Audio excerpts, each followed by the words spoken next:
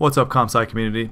Today we're doing programming exercise number 1 in chapter 3 of Starting Out with Python, the 3rd edition. So if you're taking this for a class or something, this is going to be a great kind of tutorial to kind of walk you through these problems.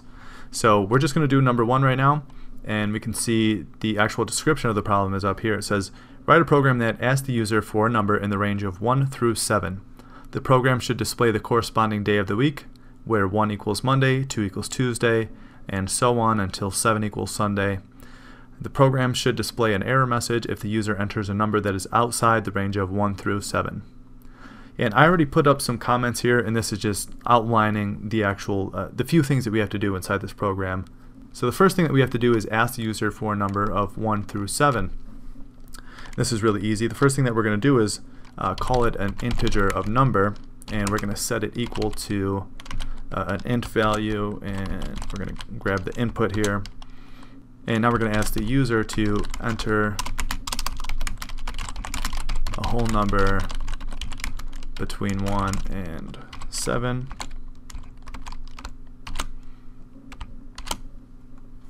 Okay, and now we're going to use a series of if and elif statements to test this number that the user entered to see which day of the week it corresponds to. So we're going to say if number is equal to 1, then we're going to print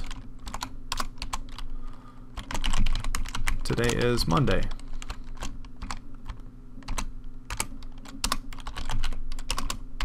Elif number is equal to 2, then we're going to print today is Tuesday. And I'm just going to copy and paste this to make things a little bit easier, and then I'm going to go ahead and modify it.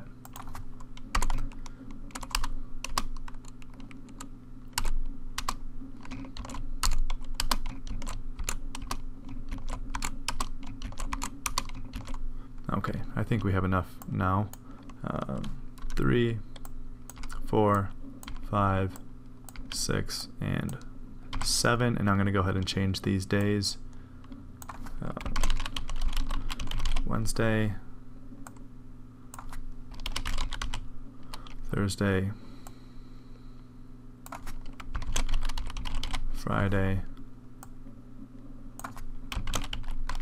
Saturday, and Sunday. The last thing that we need to do is we're going to finish off this if, elif, and now we're going to add an else. So there's going to be a complete set here now. And we're just going to say else.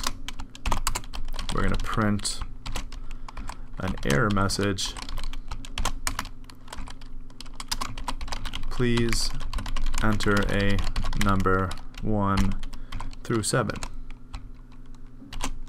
Okay, now let's save this and run it. Enter a whole number between 1 and 7.